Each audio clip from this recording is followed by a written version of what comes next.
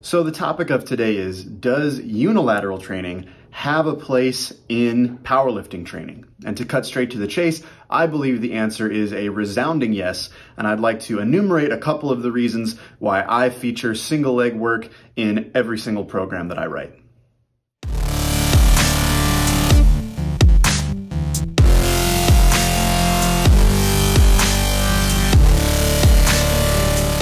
So the first point I'd like to make, and the one that I'm sure people are far more interested in, is how single leg training can directly improve performance on the platform and in training. So generally speaking, unilateral work is an excellent way to hypertrophy the muscles of the lower body, which, as we know, are the prime movers in at least two of the powerlifting movements, the squat and the deadlift. And single leg work is an excellent option to grow the muscles of the lower body because it takes you into positions and ranges of motion that bilateral work simply cannot do.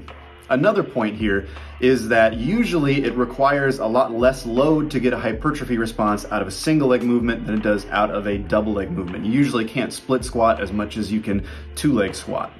And what this means is that we can get really good growth in those muscles that we care about without generating a ton of systemic fatigue. So we can do sets of Bulgarian split squats and stuff like that without completely running our system into the ground the way we would if we did, let's say, an equivalent number of sets of barbell back squats.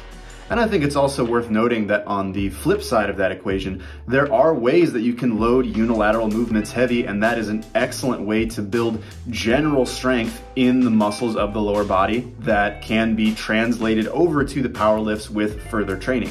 And the second big point I wanted to talk about here is an injury prevention standpoint. And that is a little bit of a nebulous term right now, a little bit controversial, but I think it's fair to say that in general, single leg training does tend to make people a little bit more robust. It makes injuries, I think, a little bit less likely and people a little bit more resilient to the aches and pains of powerlifting training in general. Single leg training imposes a greater demand of stability on the hip joint in particular, and this can kind of uniquely improve hip function and hip mobility in a way that bilateral training simply can't do as effectively.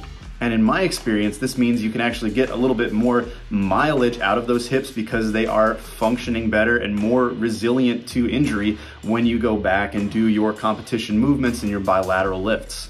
Unilateral work is also unique in that it can help you address asymmetries that arise from strictly bilateral training.